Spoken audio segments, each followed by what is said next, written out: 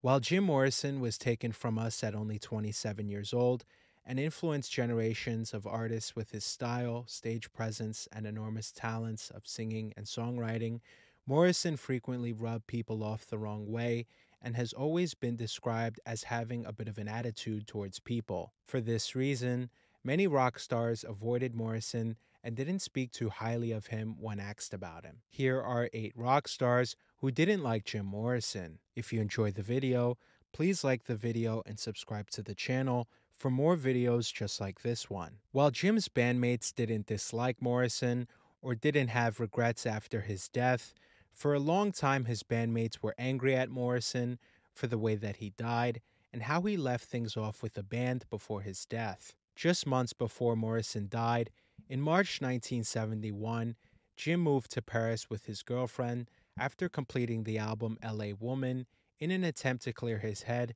and get sober once and for all while he was living in Paris. According to his bandmates, they were unsure of when Jim was coming back and said that Jim wanted to move to Paris before the album's release. They had no idea if Jim was coming back anytime soon and were unsure if Jim would even come back to promote the album on tour once the album came out. His bandmates did, however, say it would be a good idea for Morrison to get sober and move to Paris, and encouraged Morrison to do so once he revealed his plans to his bandmates. Unfortunately, Jim would die just 4 months after moving to Paris on July 3rd, 1971, and his bandmates were in shock. Upon the news of his death, his bandmates were in denial of his death and were later filled with grief after realizing that the news was true. However, Doors drummer John Densmore was particularly upset with Morrison being so careless with his life and felt that Morrison's irresponsibility led to his death.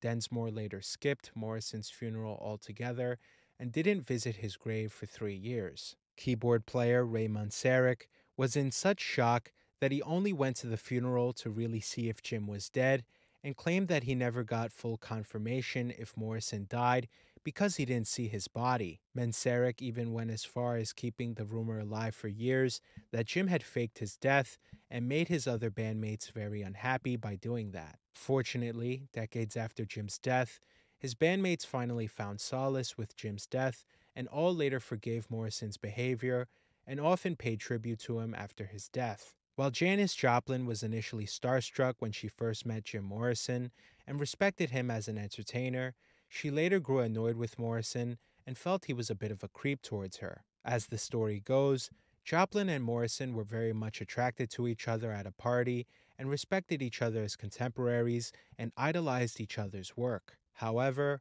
when Morrison tried to hook up with Janis, she turned him down respectfully, but Morrison kept trying to seduce her. When Janis told a friend to drive her home, a drunk Morrison stumbled outside drunk and pulled Janis out of the car by her hair and tried to stop her from leaving the party. To his surprise, Joplin grabbed a bottle of Southern Comfort and smashed it over his head and knocked him out cold. Unfortunately, the two never reconciled before their deaths, and it's safe to say Janis Joplin wasn't a fan of Jim Morrison's. While Lou Reed's band, the Velvet Underground, were coming up around the same time as the Doors, frontman Lou Reed could not stand Jim Morrison. First off, Lou was not a fan of the hippie movement of the late 60s and hated West Coast bands, which included the Doors. And given that Morrison was at the forefront of the counterculture movement of the mid to late 60s, he especially despised Morrison. When Lou received word that Morrison had died in a bathtub in Paris, Lou joked, "How fabulous! In a bathtub in Paris, I have no pity at all for that silly Los Angeles person." Despite being an artist who was synonymous with the 70s drug and psychedelic culture, Frank Zappa was not someone who took part in the drug culture and always maintained an anti-drug stance throughout his career. That's why, when he was asked about Jim Morrison and the Doors, he said he didn't like how artists like Morrison glamorized the drug culture and how his drugged-out, stoned performances were mistaken with being an energetic, enigmatic frontman. He also believed that Morrison was the epitome and personification of what drugs can do to someone and turn someone from an ambitious, intelligent person to a washed-up, stoned drunk. He also called the band's music distasteful and obnoxious. While Jerry Garcia was known as a nice guy with a friendly spirit and humble attitude, he wasn't afraid to dish out the blunt, harsh truth when he needed to express his unfiltered opinion of Jim Morrison. He told Blair Jackson in the biographical book Conversations with the Dead, "I never liked the Doors." He said he found them terribly offensive when the Grateful Dead played with them, and said that it was back when Jim Morrison was a pure Mick Jagger copy. Not vocally, but his moves and physical appearance were all taken from Jagger. He also said that later on, when the Doors were reaching big success and Morrison was going for a more serious approach, he said that Morrison's title of being a rock poet was completely undeserved. He later finished the conversation by saying that he was sorry to break it to everyone, but Jim Morrison was not great, not even a little. Before Jim Morrison became a violent and chaotic drunk in his final years, Jim Morrison was good friends with Beach Boys drummer Dennis Wilson. And back in the early days of hanging out on the Sunset Strip in Los Angeles, Dennis and Jim were good friends who frequented the Whiskey A Go Go. However, their relationship began to sour after Morrison started hanging around with serial killer Charles Manson. Raymond Sarek once recalled the story of when Morrison and Dennis picked Charles Manson up from hitchhiking. And Charles showed up with his guitar, and he was going to see producer Terry Melcher to see if Terry would take Charles's demo and play it on the radio or use it for his own musical projects.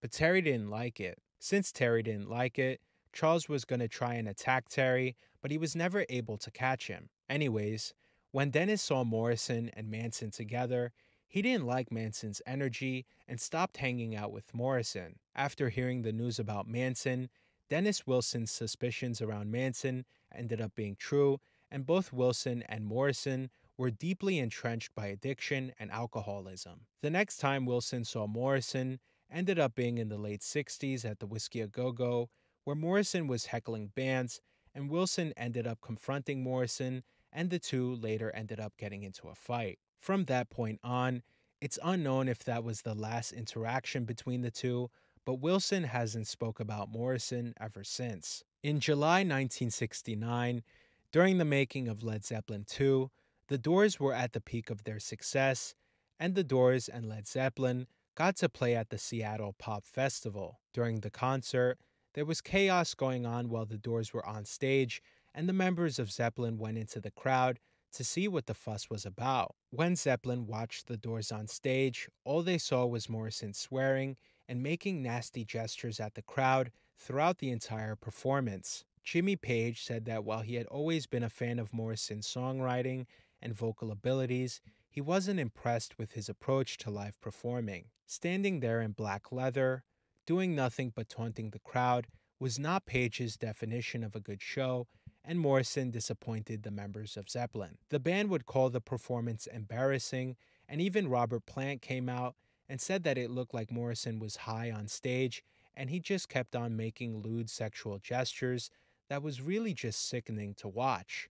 While it might seem like a dream on paper, if Jim Morrison and Jimi Hendrix jammed together on stage, this couldn't be further from reality, as the two times the musicians interacted on stage, it was a disaster. The two first met at a late night jam session at a New York club in March 1968. Besides Morrison and Hendrix, Janis Joplin was also in attendance, watching from the side of the stage, as Hendrix was melting faces with a mesmerizing performance that left the audience in awe. However, once Hendrix started playing a blues number, a stoned out Jim Morrison climbed onto the stage and began shouting weird noises while holding onto the mic stand for support because he was very drunk. At some point, Morrison ended up on his knees during the performance and started making sexual gestures right at the waist of Jimi Hendrix while Jimmy was playing his guitar. While Morrison had his arms wrapped around Jimmy's legs